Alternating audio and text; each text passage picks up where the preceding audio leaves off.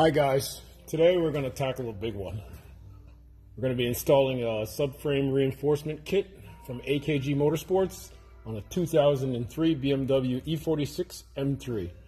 These cars are notorious for having cracks in the rear subframe. This car actually isn't very bad. There's one tiny little crack in it, which is a first. Usually when you get these things, it's kind of a mess down here, but this is one of the cleaner ones. We've already pre-prepped the floor.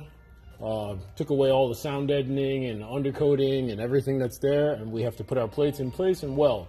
We're going to do a tiny little stitch on one little crack that we have. We'll show you how to do that. Other than that, this one will be pretty straightforward. We'll give you a step-by-step. Basically what you need to do is prep the floor. So you check it for cracks first. One way to do that, take a propane torch, heat the area up. It usually will show the crack. The crack will expand. Let's see if we can get you a better picture. So we have the floor right here. There's a tiny little line in it. As we take the propane torch, heat it up.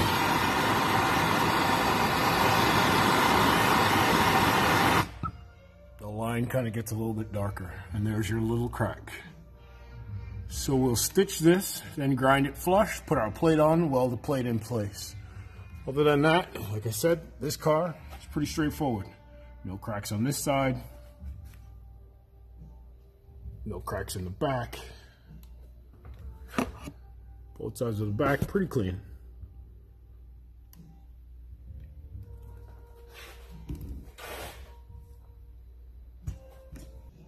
So now that this one's all prepped and ready to go, we're going to show you an easy way to put the plates in place.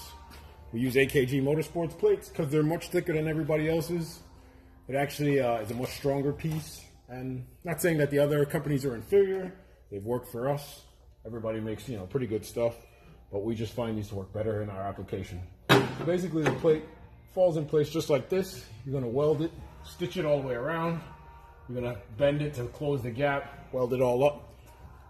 One way we do it to hold it in place, to prep it so we can weld it, take a simple BMW lug nut, or lug bolt in this case, large nut, screw it all in place. This one actually is too short. We're going to find one slightly longer.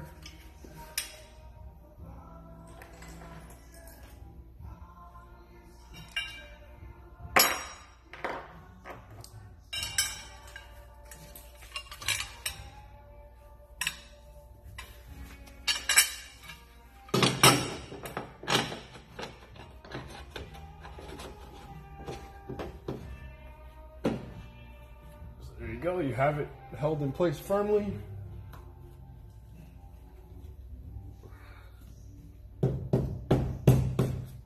Get it over as far as you can. So you close up this gap as much as you can. The gap on this side typically. But once we're done welding here and here, we'll take a hammer, knock this side down, stitch it all up. Be perfect. So now we're all ready to go and weld it in place. We're going to ground out our piece with the welder. We're going to use a MIG welder. We use a Lincoln multi-process 210 amp welder. It works well for us. We've heard of some people JB welding these plates into place. I don't know how well it works for them. I don't really know why you would do it instead of just welding it. It's like you go through all this much trouble. JB Weld just, I don't know. It doesn't seem like a permanent fix. It seems like a temporary solution to a problem that I guess if you don't want to spend the money and you feel like crazy gluing your car together, then I guess you can. So what we're going to do,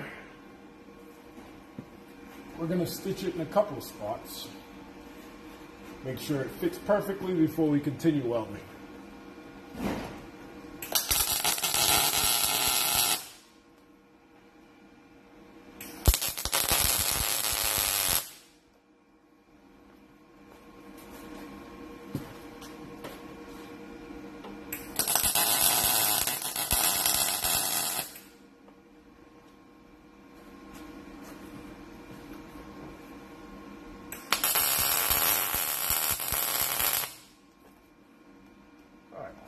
We got it all tacked in place.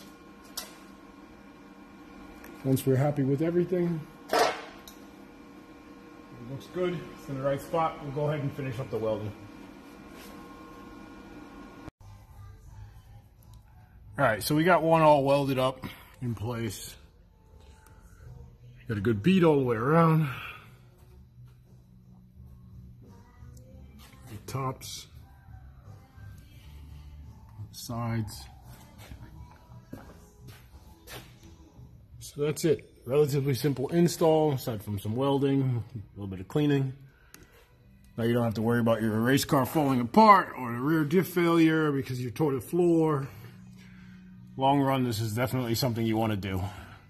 I've seen lots of cars being built with either inferior products or just don't have it. When you don't have it and the floor starts to break, it breaks this area. It starts to break all the way up into the pocket where the spring is. This thing will go all the way up towards where the back seat is. It's in that area. And when you buy this, if you do break this thing and you have to replace it, it's sold with this whole section, basically. From the above the gas tank, which is basically where the rear seats sit, all the way back through the spring perch, all the way to the rear floor.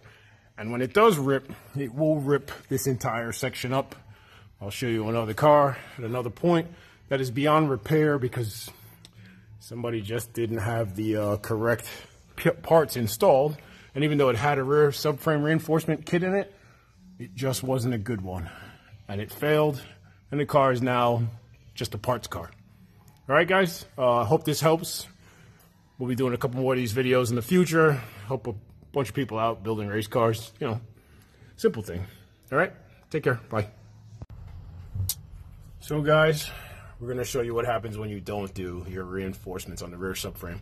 This car actually had one installed, but like I said, you have to be wary of the inferior, cheaper products.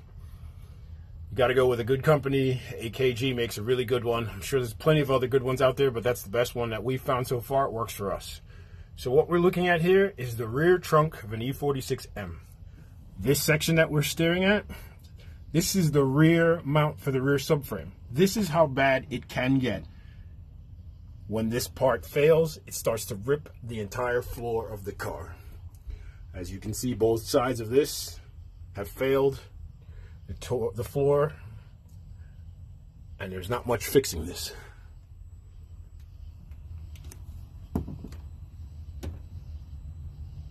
Now, like I said, you have some that will extend the cracks all the way into the trunk of the car. This one, pretty much isolated into this area, but what ends up happening is, as you try to drive forward, the rear diff moves, pushes this up. As it pushes this up, it keeps extending this crack. As you can see right here in the seam sealer, it's hard to see, but you have this tiny little line. It's the continuation of these cracks. They will continue all the way up to the front, and like I said, this is where the fuel tank is. This rear seat sits here. It will start to rip this entire area as you know, this problem happens with these cars. It's common. So, you know, it's very rare that you'll find one of these things that doesn't have some sort of tear in the floor. Doesn't matter who drove it, how they drove it, soft, hard, fast, whatever, it's all the same. Obviously, if you have someone who's been drifting the car or autocrossing or road racing the car, the failures are more likely to happen without the reinforcement, and they will be catastrophic. This car was never raced. This was a street car. This is how bad it could get. All right, so we got one all welded up in place. Got a good bead all the way around. The tops, sides. So that's it. Relatively simple install, aside from some welding, a little bit of cleaning. Now you don't have to worry about your race car falling apart or a rear diff failure because you tore the floor. Long run, this is definitely something you want to do.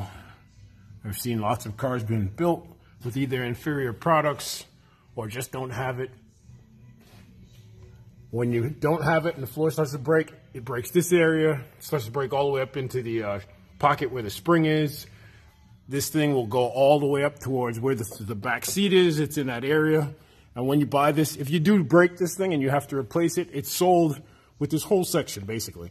From the above the gas tank, which is basically where the rear seats sit, all the way back through the spring perch, all the way to the rear floor. And when it does rip, it will rip this entire section up. I'll show you another car at another point that is beyond repair because somebody just didn't have the correct parts installed.